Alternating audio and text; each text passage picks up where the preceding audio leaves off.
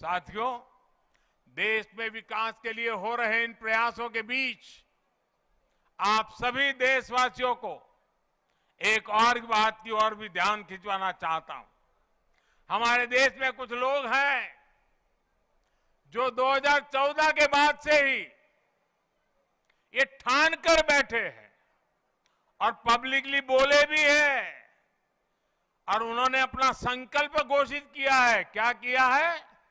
उन्होंने अपना संकल्प घोषित किया है, हम मोदी की छवि को धूमिल करके रहेंगे।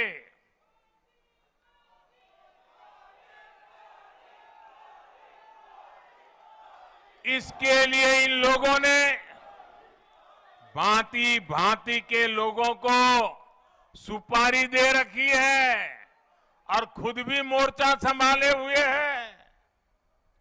इन लोगों का साथ देने के लिए कुछ लोग देश के भीतर है और कुछ देश के बाहर भी बैठकर अपना काम कर रहे हैं। ये लोग लगातार कोशिश करते रहे हैं कि किसी तरह मोदी की इमेज को धूमिल कर दें, लेकिन आज भारत के गरीब, भारत का मध्यम वर्ग, भारत के आदिवासी, भारत के दलित, पिछड़े, हर भारतीय आज मोदी का सुरक्षा कवच बना हुआ है। और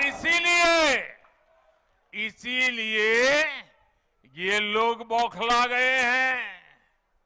ये लोग नए नए पैंतरे अपना रहे हैं। 2014 में उन्होंने मोदी की इमेज, मोदी की छवि धूमिल करने का संकल्प लिया। अब इन लोगों ने संकल्प ले लिया है, मोदी तेरी कब्र खुदेगी।